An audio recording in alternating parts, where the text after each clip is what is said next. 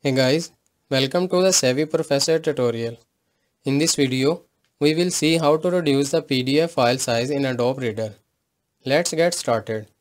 First of all, let's open a PDF file. This is the file that I am going to use to reduce the size in Adobe Reader. On the left side, click over this little arrow and then over the page icon. Here we can see all pages of this PDF file. Let's navigate to the top and click over the file. From this drop down, open properties. Here you can see the file size that is more than 1 MB. Let's reduce this file size.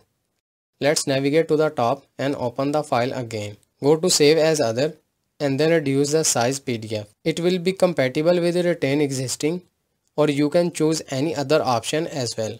Click over OK. Choose a destination where you want to save. Enter the file name and click over save. Adobe started reducing PDF file size. Let's open the file again and open its properties. You can see that the file size is reduced. This is how you can reduce the PDF file size without losing quality. I hope this video is helpful for you. For more information, please subscribe our YouTube channel and thank you for watching.